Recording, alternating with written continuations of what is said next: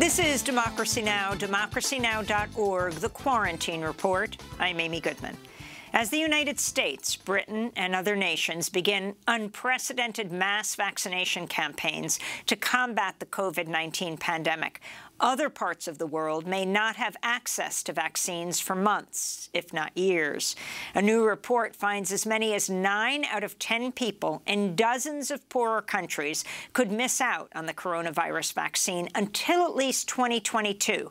Because wealthy countries, including the United States, are hoarding enough doses to vaccinate their entire populations between 3 and 5 times over. The report was issued by the People's Vaccine Alliance, which includes Amnesty International, Frontline AIDS, Global Justice Now, and Oxfam. This is Winifred Byanyima, Executive Director of UN AIDS, in a video produced by the People's Vaccine Alliance. Huge pharmaceutical companies are keeping the vaccine research a secret. They're deciding how many vaccines get made, how much to charge for them, and who gets vaccinated. This will no doubt leave billions of people behind. Pharma companies are putting profit, not people, first. Yet, billions of dollars of taxpayers' money is funding their work. We cannot let the CEOs of a handful of pharmaceutical companies decide our future. We need a vaccine that everyone can have free of charge, no matter where you live or whether you're rich or you're poor.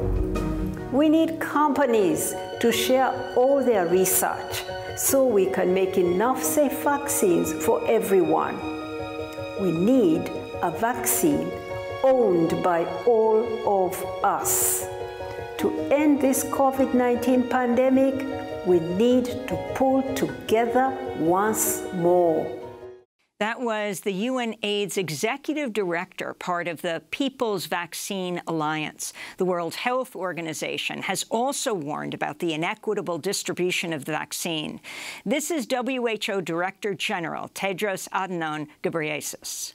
We simply cannot accept a world in which the poor and marginalized are trampled by the rich and powerful in the stampede for vaccines. This is a global crisis, and the solutions must be shared equitably as global public goods, not as private commodities that widen inequalities. In early December, Democracy Now!'s Juan Gonzalez and I spoke to 2 guests about the calls for a people's vaccine. Dr. Mohga Kamal-Yanni joined us from Oxford, England. She's policy advisor to the People's Vaccine Alliance. She worked for decades on access to medicines and healthcare in developing countries.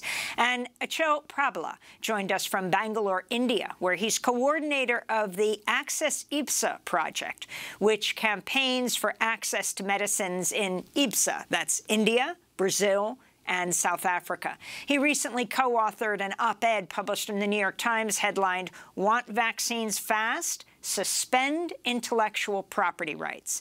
I asked Dr. Mohga Kamal-Yanni to talk about the call for a people's vaccine. Well, the People's Vaccine is a coalition of organizations like Amnesty, Frontline AIDS, Global Justice, Oxfam. It's co-led by Oxfam and UN AIDS, and it has so many people, academics, health activists, health experts, NGOs, patient groups from all over the world, united for one aim, which has a people's vaccine, not a profit vaccine. So we want a vaccine. Basically, we're calling for vaccination that that is available for all people at risk, and then for everybody once we have enough doses. But not the way it's happening now, where if you happen to be born in a rich country, you get the vaccine. If you happen to be born in a poor country, you don't. And I mean, yesterday in the UK, they started vaccinating older people, and there was some clapping, and you know, it was a lot of joy. And of course, that's brilliant, you know, that there is hope that this problem that we're all suffering from will be, you know, like there's a light at the end of the tunnel. However, that joy is only limited to people living here. I've got friends and relatives and people that I work with in other countries, in developing countries, who are saying, yeah, and what about us? And yeah, what about them? So this is really a big problem. There's just so many. It's kind of dividing the world between those who have and can pay and those who don't and can't pay. And therefore, well, you can stand in the back of the queue. We don't know when you can get the vaccine. And that is just not right. It's not right on moral grounds. It's not right on public health grounds, because everybody's saying nobody's safe until everybody's safe. Yeah, okay. How do you make everybody safe? So a vaccine nationalism will not get you to everybody's safe. And also on economic ground, you're not going to get the economy growing if just one, or back to normal, if one country vaccinates its population and the rest of the world isn't. You can't trade with people who are sick, or people who have you know, high level of infection. So what, you know, it just doesn't make sense at all. The other important point is that this is not kind of fact of life that, oh, we have limited amount of vaccines. Actually, that's not the case. There are other options that will enable the world to produce more vaccines and therefore vaccinate more people. So basically what's happening now, if you can imagine that we have a small pie, so that's one vaccine, a small pie, and so basically the rich can have the bigger share of it, and then we'll have just crumbs left for developing countries. While the idea is that, well, why don't we increase the pie so everybody can have a decent share of it, rather than fighting on a little one? Well, Dr. Kamal-Yanni, I wanted to ask you about the AstraZeneca Oxford vaccine and how access to that vaccine may be more equitable at this stage. Could you talk about some of the agreements that the AstraZeneca has reached with the Coalition for Epidemic Preparedness Innovations and Gavi, the Vaccine Alliance? Well, basically, I mean, this vaccine has been developed by Oxford University. Oxford University has a standard on managing intellectual property, and it actually talks about open license. However, when they did the deal or the contract with AstraZeneca, it became exclusive license for AstraZeneca. But they managed to put some conditions in the contract about making the vaccine accessible to developing countries. So AstraZeneca went to one of the big vaccine producers in India, the Serum Institute, and made an agreement to produce 1 billion doses. So that's vaccinating 500 million people. Half of them will be in India. So it's a good way, you know, good start to make more vaccines available. AstraZeneca also has some agreements with other countries, like with Argentina and Brazil. So that may cover a number of people in Latin America. But what about the rest of the population? There's some other deals with countries, but not production as such. You know, you can't leave, you know, so AstraZeneca compared to others, yes, they've done good things, and also fixing the price as, well, AstraZeneca said $4 per dose, and Serum said $3 per dose. So for developing countries, it will be probably $3 per dose, so 6 per course, or per person. But the thing is, you can't leave, this is the whole thing, you can't leave the decision on supply, price, which country, which patient, to companies. That's not their job. Their job is to produce.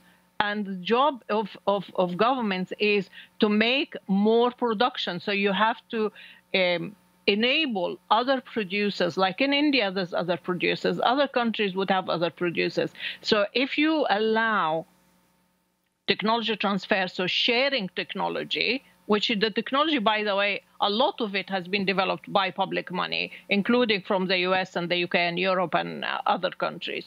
So allowing the sharing of technology and removing the intellectual property barrier, so no patents on vaccines, then other companies can produce the vaccine, and we have more.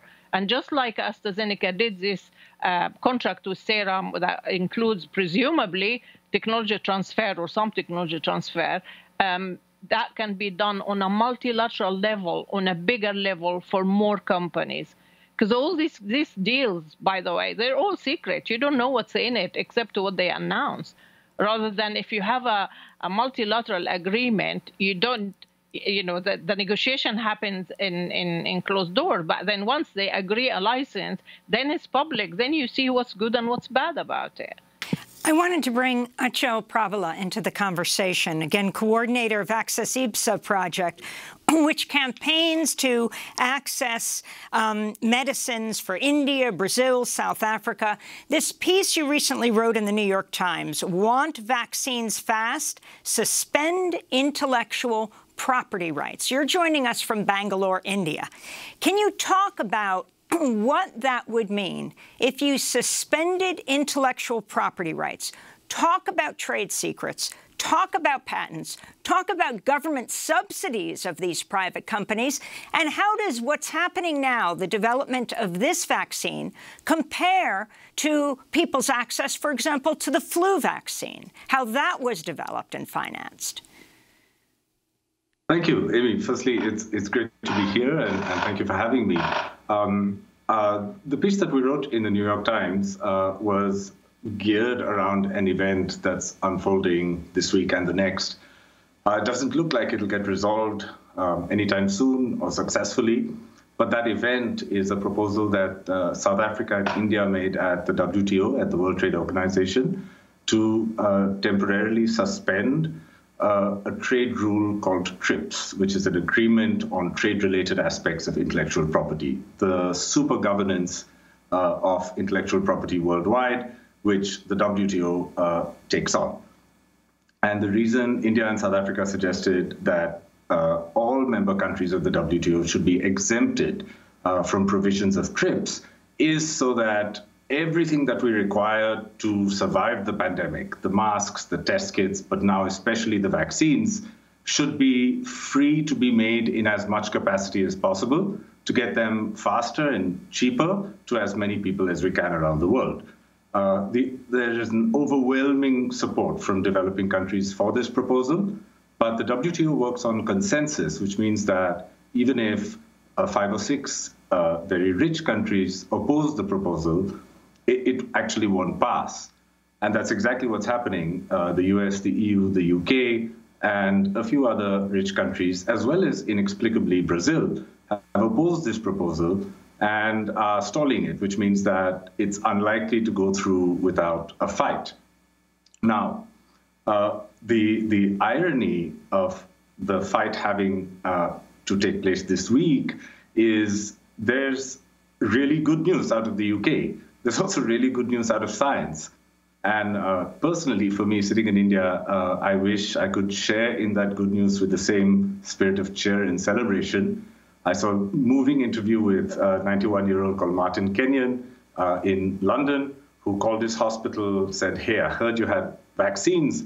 They said, "Yes, come on over and get one." He walked over and he got a Pfizer vaccine, the first dose of a Pfizer vaccine, and he's looking forward to hugging his grandchildren this Christmas, and it's a beautiful, touching story. The problem with that is that Pfizer vaccine, over 90% of its supplies until the end of 2021, so that means for the next 13 months, have been sold out to a handful of rich countries, to the US, to the EU, and to the UK. There's actually no way that anyone in India or anyone anywhere outside these rich countries is going to get their hands on one of these vaccines for love or for money. They just don't exist outside a very few number of rich countries. That's kind of amazing to live through in 2020. I've been campaigning for access to medicines for a long time, but my father had COVID. He's 87 years old. My mother is 72 years old. I definitely would like them to have a vaccine and get one fairly quickly. the prospect of these vaccines being unrolled without any possibility of a majority of the world getting them is genuinely heartbreaking. And that's the anger that partly prompted that piece.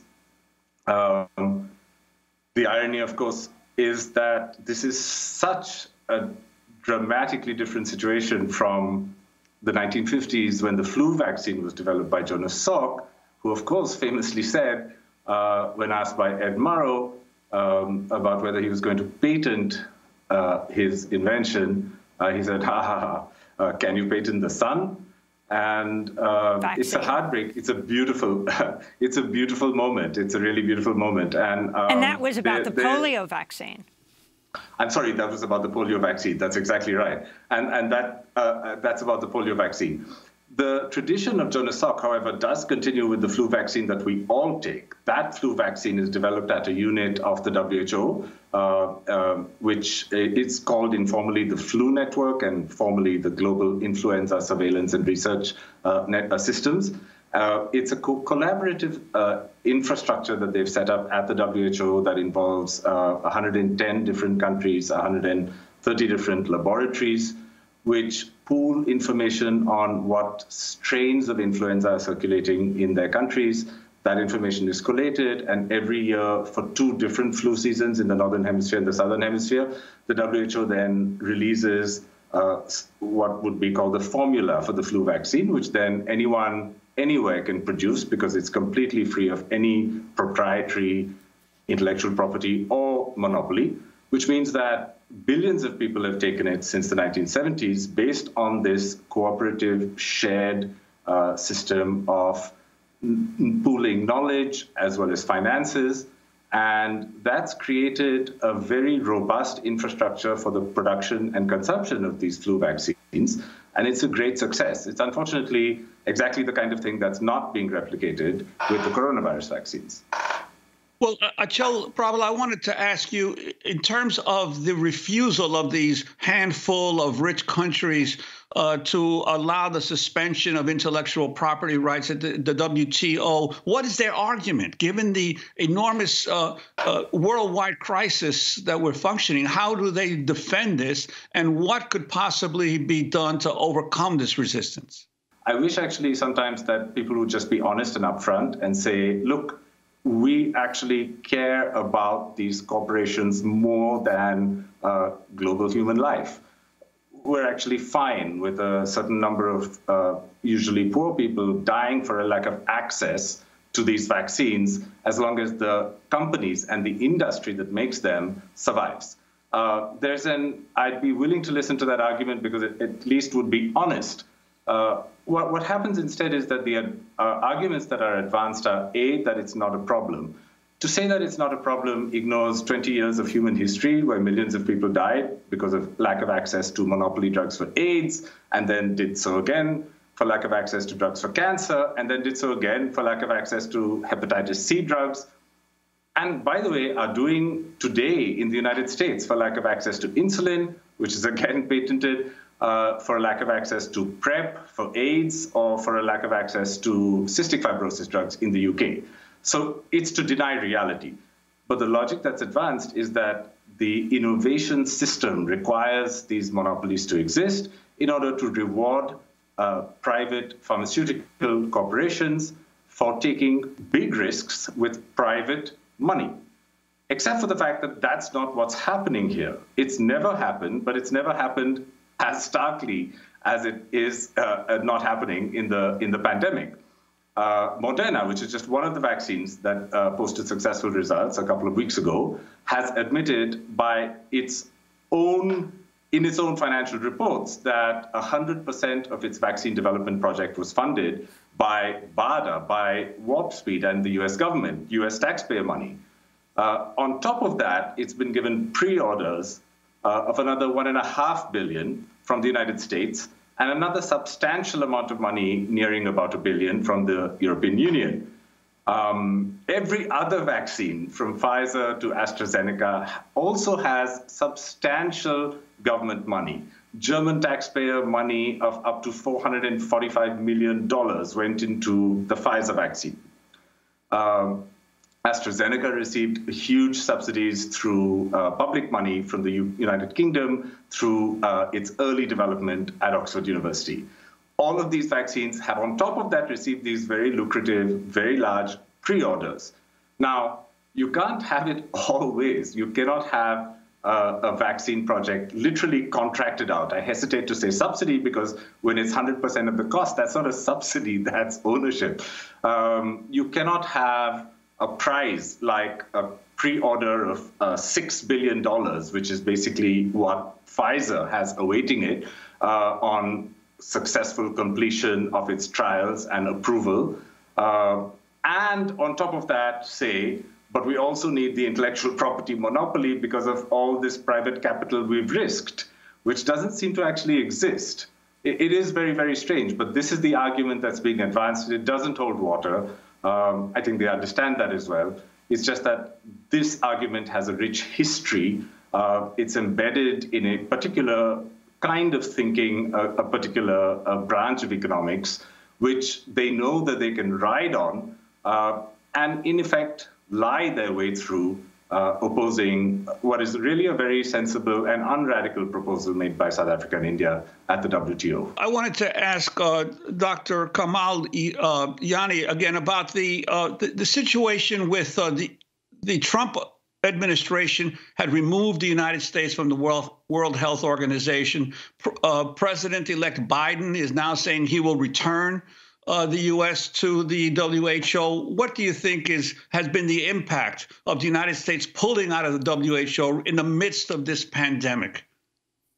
Well, I mean, what do you say about such an amazing, really, incredible, irresponsible, I'm afraid, decision in the middle of pandemic to do that? I mean, it's strange decision, even if we're not in pandemic. So what do you think if we are in the middle of it? It's really, really not very good. My dream, to be honest, as a non-American about your election is to retain two things. One, the American role in advancing global health and particularly in joining the WHO, and also putting science before politics.